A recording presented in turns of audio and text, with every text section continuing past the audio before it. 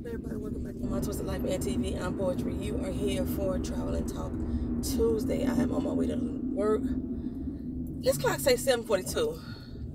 I think my phone clock says something different. For some reason, every few months, the car clock slows down. Like I reset it every month to match the time that the phone clock says.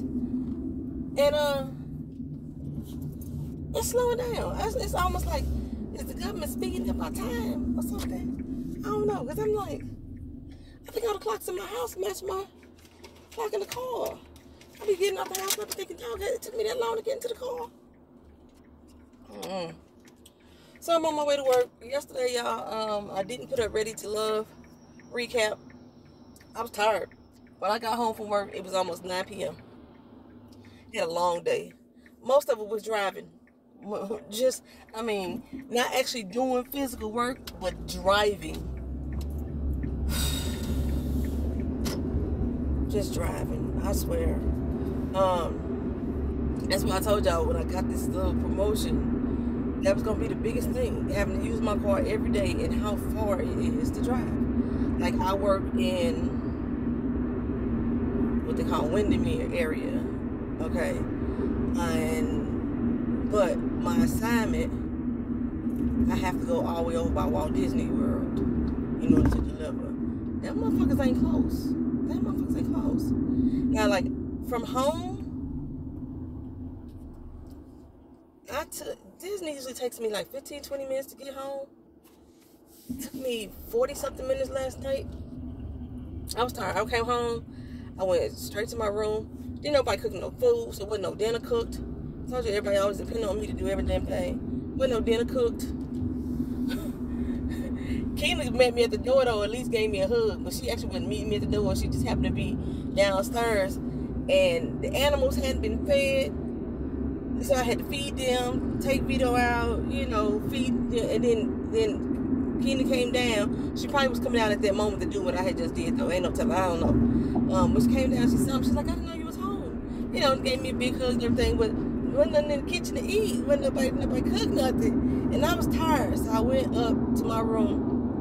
I said, I'm going to lay down for an hour. I'm going to get up at 10. At least grab me a salad or something to eat. Record the video real quick. And go back to bed. When I woke up, it was this morning. At 7:24 a.m. So I did like a whole bath type of thing this morning. Luckily, you know, I was still kind of clean from yesterday. No, but I did a whole bath this morning. Got clean underwear on, washed my armpits, washed underneath the tits and the you know, the nether regions. I did all that stuff this morning. Got dressed, just brushed my ponytail down. I got caught in the rain yesterday, so my ponytail is like dry now. And it's supposed to rain again today at 12. And I know I'm gonna be outside again. So it wasn't no point in me putting nothing in my hair because it'd be dripping down in my eyes and things. Hopefully today is not as bad as yesterday. Hopefully. That's the hope. So yeah. Whew. So I'll get to Ready to Love reunion. It was boring. I probably could tell y'all right now, because y'all ain't here for the Ready to Love reunion. Half the time y'all ain't here for Travel and Talk. I've lost a lot of viewers over the past 2 months. I mean, like, subscription numbers decrease and viewers. Like, I used to, like, Travel and Talk used to be my most popular video, surprisingly, other than Handmaid's Tale. And most of my regulars, they don't even come around no more. I be seeing them around the tube, you know, on other channels, but they don't swing by here no more. But that's all right. It's still all love. I still got a lot of my regulars still. I can't say most of them. A lot of my regulars still around. And I love y'all for it. I love my newbies. You know, people who just swing through and say hi. I love all y'all for real. What I was gonna say? But yeah, your girl's tired. We still on the hunt for a house. The lawn people, the lawn guy, man, let me tell y'all. So our grass, it's been raining season. It's been raining every single day here because it's hurricane season. It ain't even got to the thick of hurricane season yet. It's coming up on hurricane season. So it's been raining every day here. Dude cut our grass that Friday, right? And then by the time Monday rolled around, the grass was back up to like mid-calf. That's how bad. First of all, he cuts the grass horribly. You own a riding lawnmower. I said lawnmower. You own a riding lawnmower. And how you missing blades of grass? I mean, we got like short grass, tall grass just leaning over. It's, first of all, when you cut grass that's been wet with a lawnmower, it does not necessarily cut them because one, your blades are probably getting dull. And if you're doing this as a business and you steady going out there cutting people's grass that's been wet, your blades are dull. So this all it's gonna do is push your grass over instead of cutting it. And that's basically what happened. A lot of our grass was just pushed over. So when the sun come out tomorrow, the grass stand back up like, hey girl, hi, I'm still here. And it's all raggedy looking. Now last time he did his cleanup a little better. He had his little weed, his blower. He even had somebody with him after he told me that he worked by himself. You know, he did all that. So I was like, I'm not using this motherfucker no more. My lawnmower's broke. That's why, you know, we having these issues. My mama, actually, I used to cut the grass, and if for some reason my mama took over, like, I guess it's her weekly exercise or whatever. So she been cutting the grass. But the handle broke. My lawnmower is, you know, not old, but they don't make things like they used to. You know, they used to make products like they was Tonka trucks, and this stuff would never break. No, they don't make them like they used to no more. I got a trash bag stuck to the front of my car. I hate that. So the handle broke off. So then I have an electric lawnmower, so in order to engage it, you gotta pull up the handle. Well, that's the part that broke. And the company don't make that design anymore. They got now it's like handlebars. I think it's stupid walking around like that. Anyway, okay, so we had to pay for lawn service. Now I done paid twice now. I said I wasn't gonna use no more, but I used them. He called me because he cut the neighbor's grass. You know that's one of the worst things. Your neighbors get all their grass cut and your grass looking like shit. That's how mine was looking. But it was looking like shit from the last time he cut the grass. But he called. He was like, you want me to cut your grass for you? And I was thinking, I still ain't bought this damn lawnmower yet. Our grass is getting really high. It was getting almost knee high. It was between mid-calf and knee at this point. I was like, fine, go ahead. He's like, I can come out there tomorrow. Nah. He called on Sunday. No, he called on 4th of July. He said he can come out there tomorrow, which would have been the 5th of July. 5th of July came, rolled around. Was he there? Nope. And I was like, you know what? See, this is why I wasn't going to use this dude. Because remember the first time that happened, he called me, said he was coming, didn't show up when he was supposed to. Yeah, we had this same issue. And I was like, I don't like using people like that. Giving my money to people like that. You know what I'm saying? And then the 6th came around. Did he show up? Nope. I didn't call him back, nothing.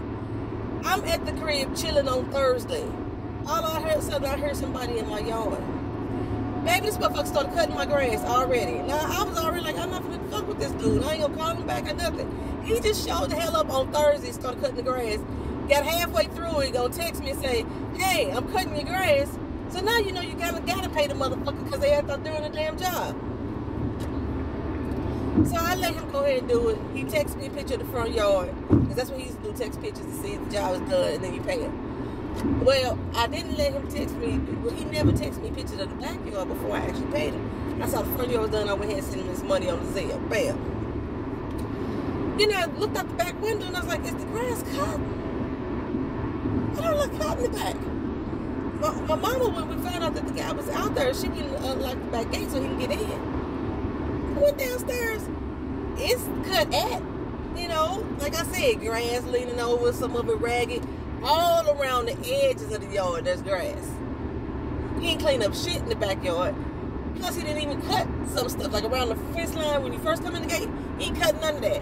Along the house, he ain't cut trim, none of that. None of that. Oh, look a damn mess. I'm like, I can't use him again. And don't show the fuck up at my house. Not got no damn goddamn time. You show up this motherfucking time because you're going to be cutting it for free.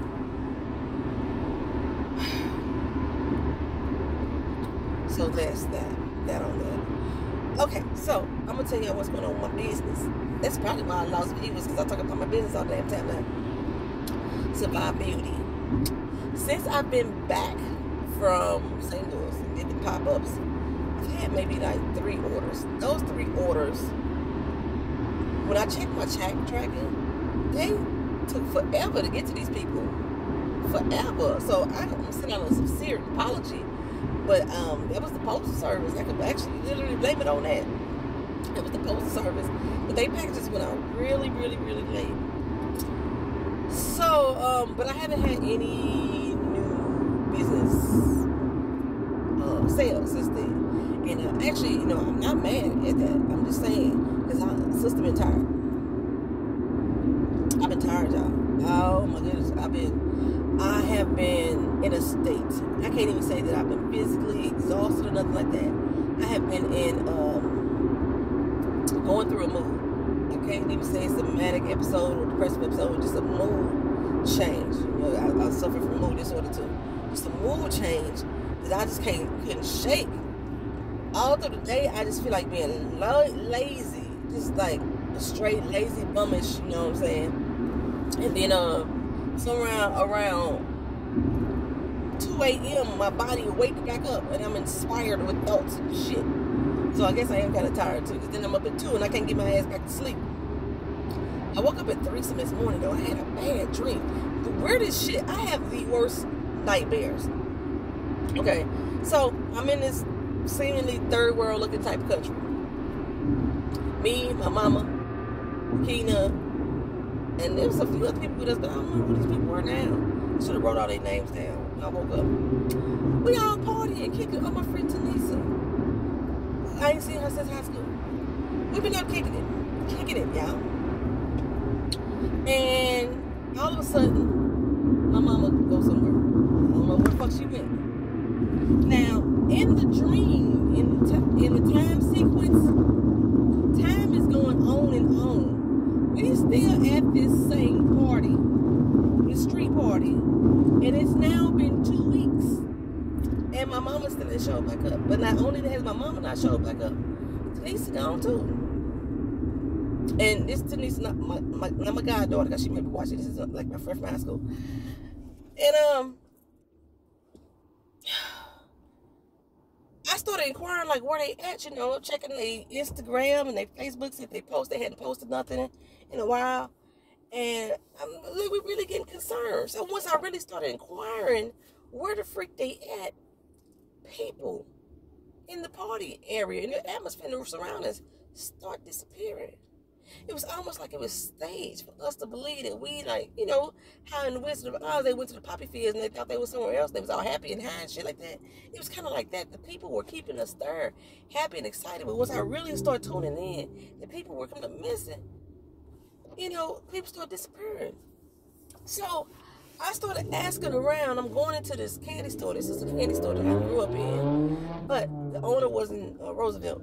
It was the name of the guy who was at the store.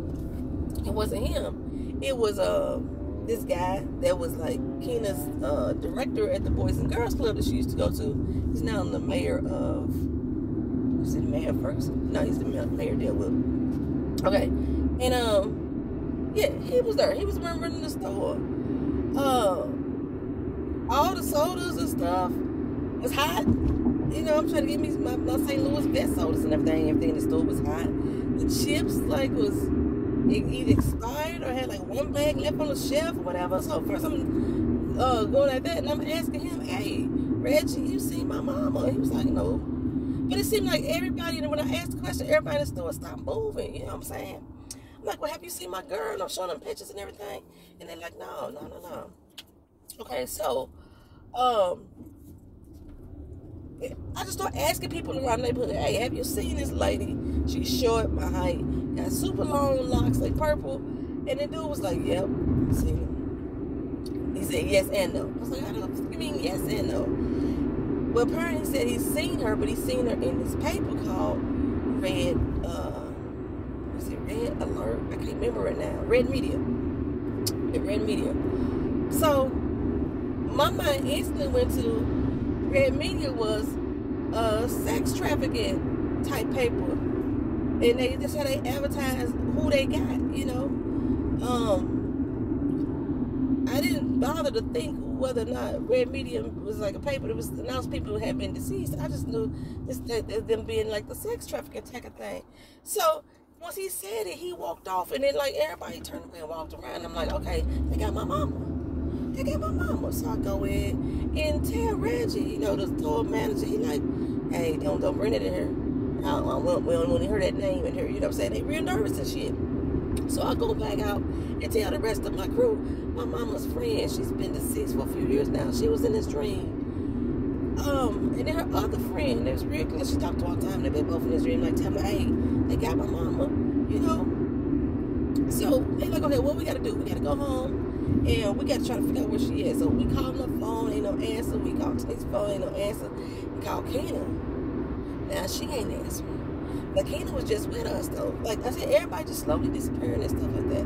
So I'm freaking out. I'm panicking. So I go home, and I don't even know what I was going home for. Oh, I was at my house back in St. Louis this particular time when I went home. And I go into Kena's room, and there's this white spider on her bed.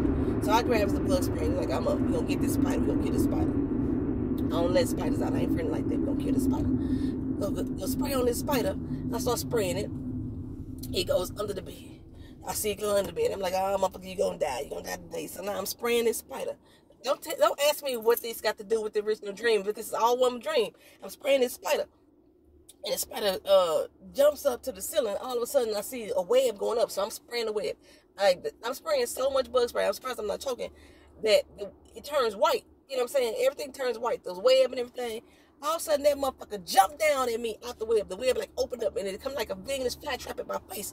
And then it like landed on my chest, what have you. But I'm underneath Kena's blankets, and I'm like flipping the blankets and screaming. And I'm like, get out me, get out me. And I'm screaming, and that's how I woke up. I woke up flipping my blankets like that.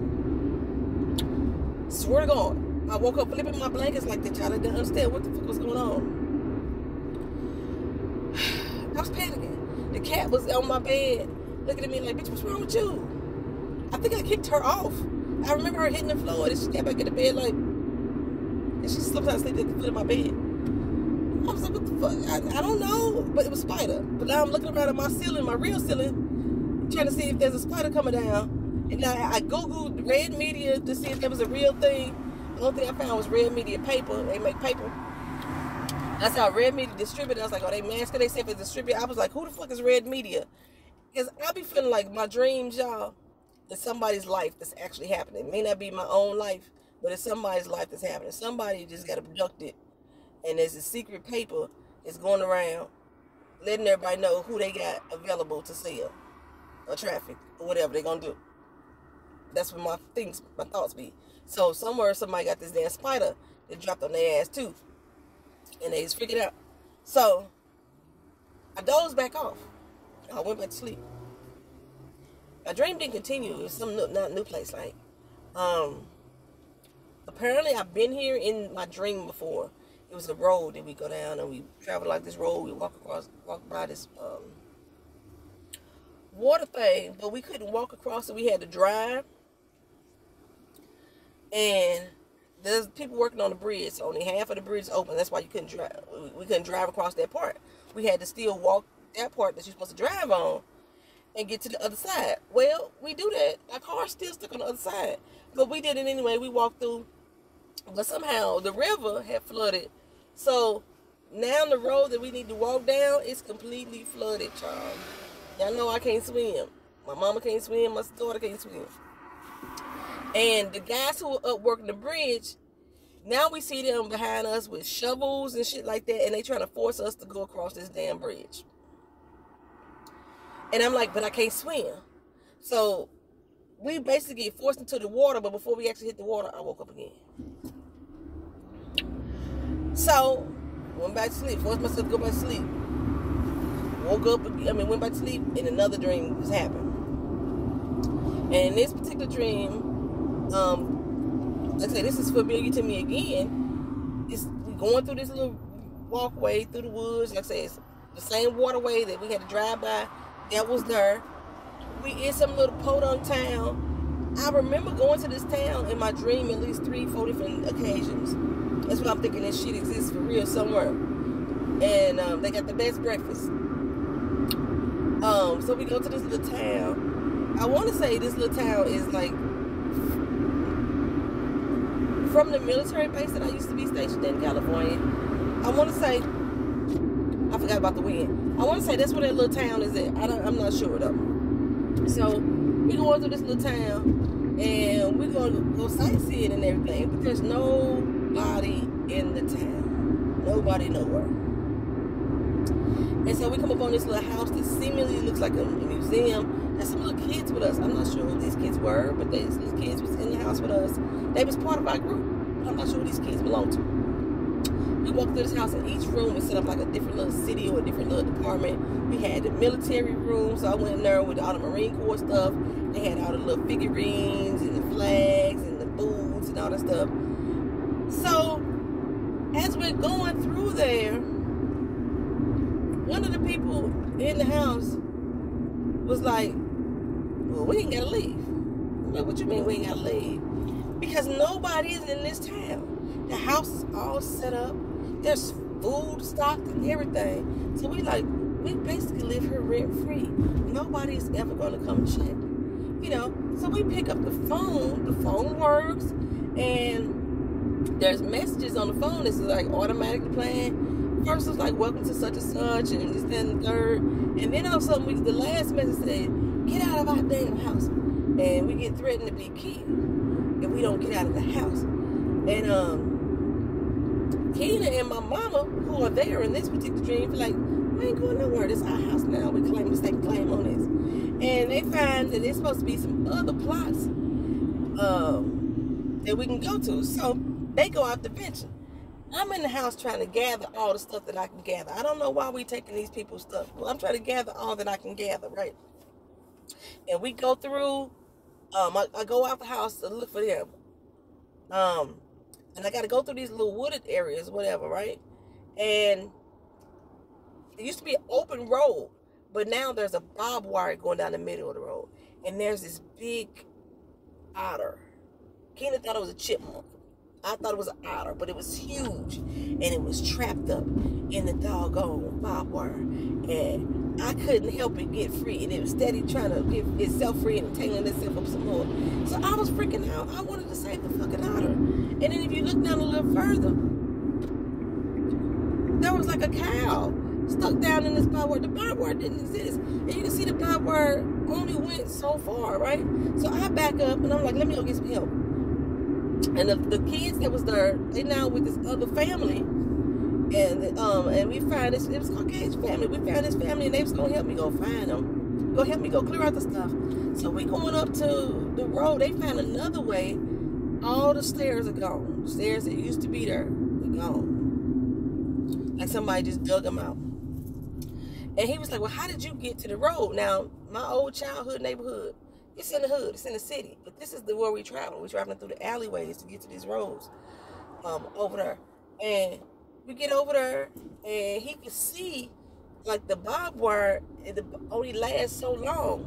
But every road that gets you to the roads that ain't no barbed wire, so we can go down and go around, has been, like, gutted out, dug up. You can't get down the mountaintop, things like that. We just stuck, y'all. Stuck. And all of a sudden, a damn mudslide starts to happen. And then I woke up. It was 7:24 a.m. this morning. I had a series of bad dreams. My heart been racing all morning. It's like, when I dream like that, I feel it. I go through every emotion that they going through in the dream. And usually, like, I know it's me. I think in the dream, I never see me.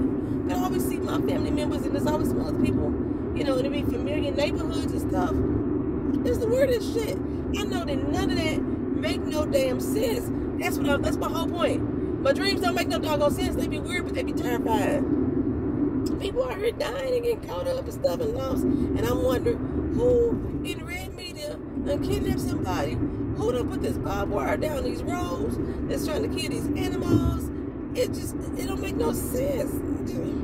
Anyway, child. Business. I'm about to do a little pop-up shop, y'all. I told y'all I was going to never, I told my cousins and my mama that I wasn't going to never do it again. I was like, y'all heard me say I'm going to do it again? Tell me no. And then I said I'm gonna do it again. They was like, okay, cool, I'm in.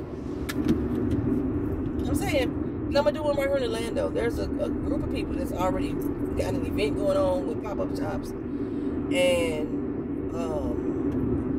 the cost for me to join in is almost the same cost it was for me to rent the spaces in Atlanta and St. Louis. And there would be other vendors, and therefore there should be there might be a nice crowd of people that can, buy some stuff. So I'm gonna try it again. This time I plan on being more organized. First of all, I need to stop trying to create new stuff while I don't have the other stuff already, mass produced. So,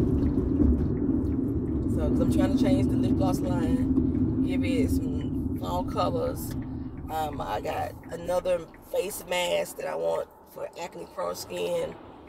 I got the Asian, the one that firms your face up, and anti-aging mask. And then also I have the detoxified one. That's the 3 I have right now. Alright, I'm at work. Apparently everybody's late. So let me get here and start work. I'll talk to y'all later. Peace.